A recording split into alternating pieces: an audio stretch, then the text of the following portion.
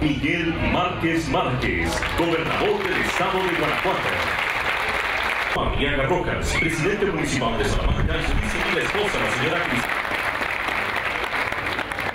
Enrique Soto Mosqueda, presidente municipal de Jarán del Progreso. De las señoras y señores comerciantes.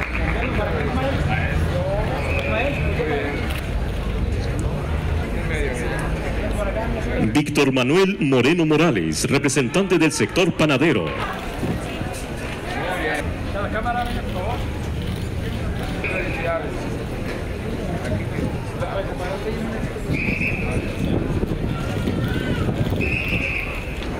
Este programa nos encausa a los comerciantes a ampliar nuestra perspectiva de mantener y mejorar nuestros negocios, para mejorar el manejo de nuestros inventarios y para, sobre todo, lograr mejores utilidades.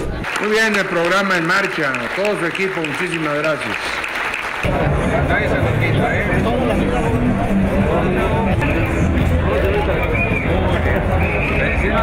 ¿Eres tú? Sí.